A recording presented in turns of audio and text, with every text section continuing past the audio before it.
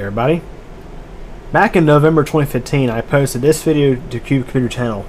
It's a video of me ranting about Microsoft automatically downloading Windows 10 installation files to Windows 7 and Windows 8.1 computers without the person's consent, using their internet connection, using their bandwidth, and in some cases using their monthly data allotment to download several gigabytes worth of installation files to quote-unquote make it easier for the customer to do the Windows 10 upgrade.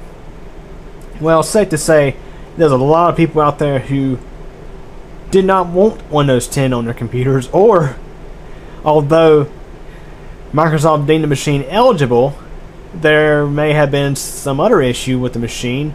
Not an issue, just some other incompatibility with the machine to where Windows 10 would not be able to successfully install. But regardless or not, the machine still got the files, and under default Windows Update settings there was no stopping it. It just happened. Many people got upset about it.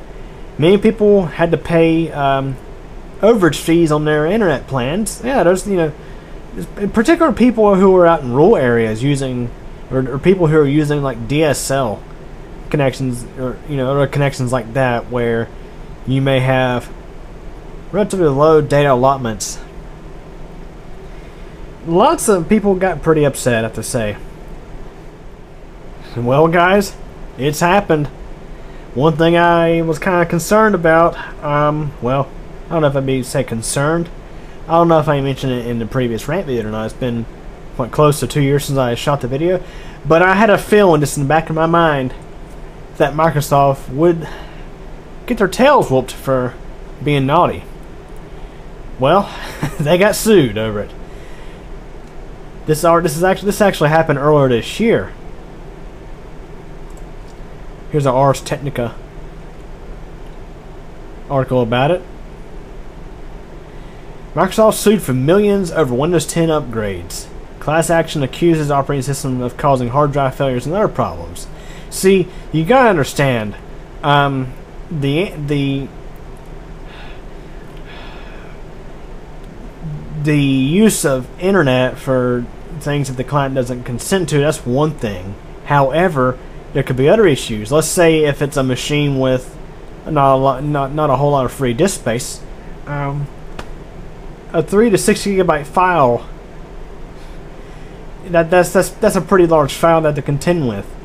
And these things are just downloading in the background, installing, and in some cases even worse, the Windows 10 installer actually has launched without the client even wanting it to launch, and there have been a few cases where machines have actually got upgraded to Windows 10 and the person did not want it. They did not want it. I'm not going to actually cover this entire article, but in case you did not know, yeah, Microsoft got sued over it. Yeah, they got sued over the Windows 10 upgrades, the downloading, the unauthorized downloading of installation files without the client's consent. So anyways, if you guys enjoyed this quick little video, thanks for watching. Hey everybody, I sure hope you guys enjoyed this video from Cube Computer Channel. Remember to like the video, subscribe to Cube Computer Channel for more updates, and remember to tick the bell so that you actually get notified of these updates. Did you know that I am also on a second channel that's CubeComp MTDX? Over there you'll find videos of bicycling, weather, elevators, and all sorts of other neat and interesting stuff. Feel free to subscribe to that channel as well. And again, I thank you for your support, and thanks for watching this video.